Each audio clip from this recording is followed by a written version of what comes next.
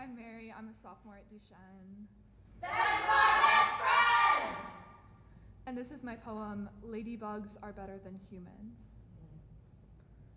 The ladybug is speckled with charcoal freckles, not perfectly circular, but ellipses, where x squared over a squared plus y squared over b squared equals 1. But the ladybug never went to school, so she doesn't know this. And she's not even human, so she doesn't know what gender is. Maybe she is really he, but for now, she will be she.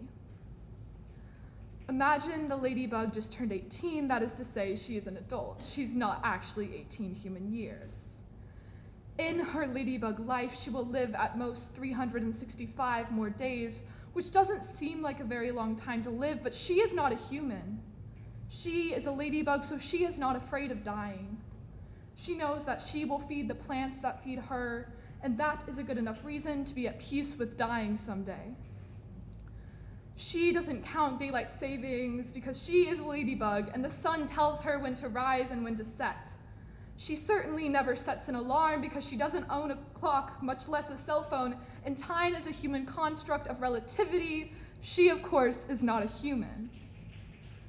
She doesn't have to pay rent to live in the trees, and all her food she gets for free. She can sleep in every day, and she is happy not to have responsibility because she has the ability to be free and to be what she wants to be without worrying if she will make enough money.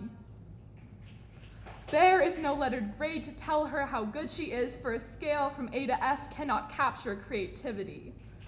No one critiques her art and makes her feel small because she knows that size is relative. All her friends are small too, and they like being small. After all, humans, ladybugs are small in the hand of a human, but humans are even smaller on the face of the earth. Just because she is small does not mean she is unimportant. She is important because she is a part of the grand scheme of things. She creates her own butterfly effect, which she dubs the ladybug effect, and if her life changes, truth itself will be rewritten. She is not a believer in Greco-Roman humanism, so she does not feel that she must be successful to be worth her space. My friend drew me a ladybug in history, and I thought that that bug was pretty. I never considered if I was better than her because I wouldn't know how to start comparing myself to a ladybug. But if I did, I would probably assume that I was better than her because I'm a human and she is a ladybug. But she can fly higher than I can jump, even though she is smaller than me, and she is a ladybug unapologetically.